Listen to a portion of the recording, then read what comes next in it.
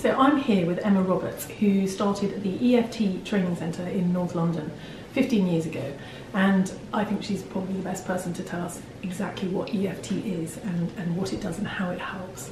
So Emma, over to you. Can you just very briefly talk us through EFT and why it's such an incredibly efficient therapy? Okay, well, EFT is kind of like an emotional acupuncture, but we don't use needles. It works on the same basis, same principles as traditional Chinese medicine, working with the meridians, which are channels that carry energy through the body.